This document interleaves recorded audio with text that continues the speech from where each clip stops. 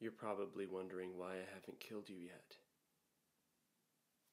I'm wondering that as well. Usually I just do it. It takes a second and then it's forgotten in the next, but with you it's different.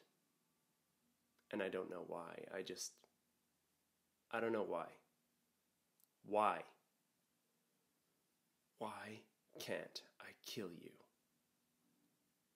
I have no feelings for you whatsoever. I don't know you. We've never met. So strange.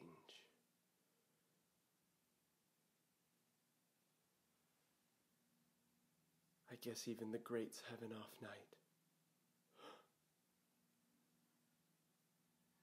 Maybe this is my off night, maybe. Should I let you go? What's the point? What do you think? Should I let you live? Yeah, you think you should live? You think I should just let you walk right out of here?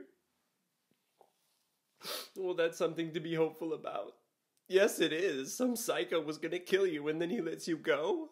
I mean, what a story you could tell your friends. It's amazing stuff right there. But I have to kill you. No, relax. I do because it's what I'm supposed to do. Even when an athlete is having an off night, he still performs. I have to perform. I don't even think I could live with myself if I didn't perform. You understand, right? I mean, it sucks for you that I'm going to kill you, but there must be, like, a part of you that understands, even if it's the smallest part. Anyway, usually I forget these types of things, but this time I think I actually might remember you.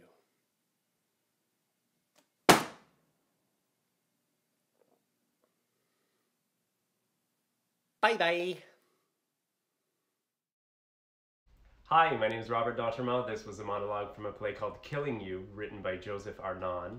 I'm with Agence La Suite here in Montreal, and today is May 19th, 2020.